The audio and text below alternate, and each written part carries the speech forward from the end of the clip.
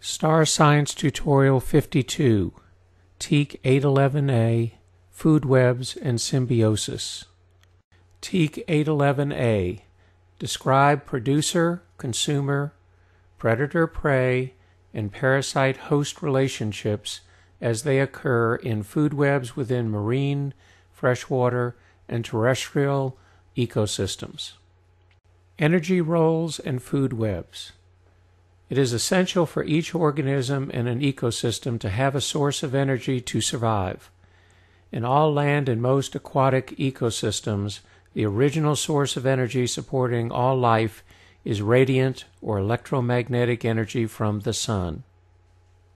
Producers are the organisms that have the ability to obtain energy from a non-living source, such as the sun or deep-sea volcanic vents. On land and in shallow aquatic ecosystems, plants are the producers that create food for the rest of the ecosystem through the process of photosynthesis. In this chemical reaction, carbon dioxide and water, the reactants, are broken down and recombined into sugar and oxygen, the products. In deep-sea ecosystems near volcanic vents and in rock, there are organisms called chemotrophs that can use chemical energy instead of radiant energy to survive. The chemical reaction varies with the ecosystem, but generally uses available chemical energy to make food in a process called chemosynthesis. An organism that uses photosynthesis or chemosynthesis to produce food is also known as an autotroph, which means self-feeding. Consumers, also called heterotrophs, or organisms that cannot make their own food. They obtain their food by eating producers. Consumers can further be classified by what they eat. Omnivores eat both plant and animals. Examples of omnivores are humans and bears. Herbivores eat only plants. Examples of herbivores are cows and antelope. Scavengers are animals that eat the bodies of already dead animals. A buzzard is an example of a scavenger.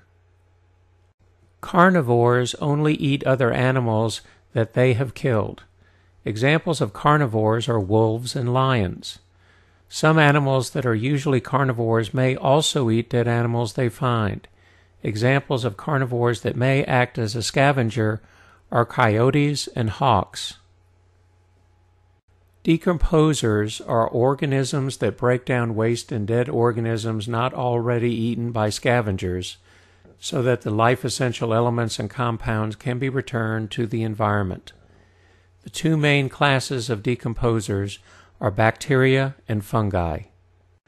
The energy role of an organism, shown by its position in a food web, is called its trophic level. In land ecosystems, there are usually 4 trophic levels: producer, first-level consumer, second-level consumer, and third-level consumer. Producers produce the food to support themselves and everyone above them in the food web.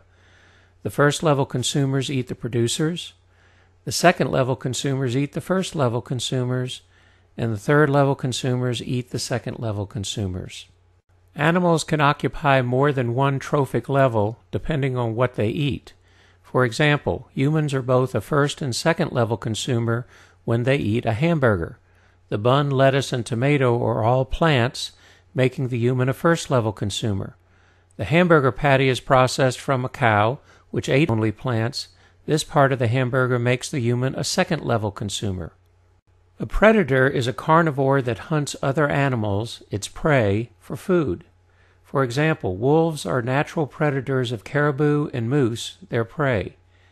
Predators control the population of prey species and eliminate the weaker individuals within the prey population, serving to make the prey population stronger and better adapted. A food chain is a description of one particular sequence of feeding events, organisms eating one another.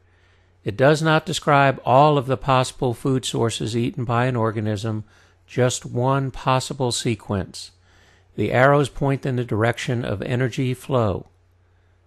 In this food chain, the oak tree is the producer, The squirrel is the first-level consumer, and the bobcat is the second-level consumer.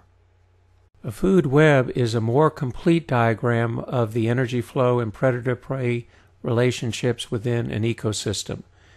It shows a number of overlapping food chains in one diagram. The arrows in the food web show the direction of energy flow from the prey to the predator.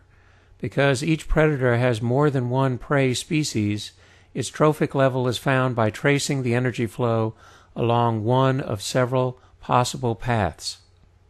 In this terrestrial or land food web, the squirrel, rabbit, deer, mouse, and grasshopper are all first-level consumers when they eat plants. But the mouse, an omnivore, can also be a second-level consumer when it eats the grasshopper that ate the plant. The mountain lion is a second-level consumer when it eats the deer or rabbit, but it is a third-level consumer when it eats the snake that ate the mouse that ate the grass. The hawk is a second, third, or fourth-level consumer depending on what it eats and what its prey ate. The bobcat is a second-level consumer when it eats the squirrel or rabbit, but might be either a second or third-level consumer when it eats the mouse, depending on what the mouse ate. In a marine food web, there can be more trophic levels because of the great variety of fish sizes and the microscopic size of most producers in the ocean. In addition, there are marine mammals and birds that also extend the food web. In a freshwater food web, there are fewer trophic levels because there are no large predator fish or mammals such as sharks or killer whales. There is a greater crossover between land and water animals, however. When one species population is removed from a food web through disease, habitat destruction, or excessive hunting by humans, the population of other species up and down the food web will be affected. It may open up a niche for other species to move into the area, or for an existing species to expand its food sources. It may reduce the population of the predators of that removed prey species unless they have other food sources to take the place of the removed species. Symbiosis. A symbiotic relationship, also called symbiosis, is a close relationship between different species that benefits at least one of the species in the relationship. There are three different kinds of symbiotic relationships, classified by whether one or both of the species benefits from the relationship or whether one species in the relationship is harmed. Mutualism is a symbiotic relationship in which both species benefit from the relationship. For example, humans often keep working animals to help them on farms and ranches. A sheep herder works with a sheepdog to control and protect his flock. The sheep herder feeds and cares for the dog, and the dog provides help in herding sheep. Another example of a mutualistic relationship is lichen, a mixed colony of an algae and a fungus. The fungus extracts nutrients from the solid rock the lichen lives on, and the algae uses those nutrients and sunlight to make food for both the algae and the fungus. Commensalism is a symbiotic relationship in which one species benefits while the other species is not affected positively or negatively. For example, a cowbird follows cows and other grazing animals around, waiting for grasshoppers and other insects to jump out of the grass as the cow moves. The cow is not affected by the cowbirds, but the cowbird is helped by the cows. Parasitism is a symbiotic relationship in which one species benefits, the parasite, while the other is harmed, the host. Fleas and ticks on a dog are examples of parasites. Parasites usually do not kill their host, but usually do harm their health, sometimes enough to shorten their lifespan. Parasites often inhabit the bodies of their host for part of their life cycle and cannot reproduce without the host species. The parasite responsible for malaria needs both mosquitoes and humans to complete its life cycle. Some ticks rely on 3 different host species to complete their life cycle.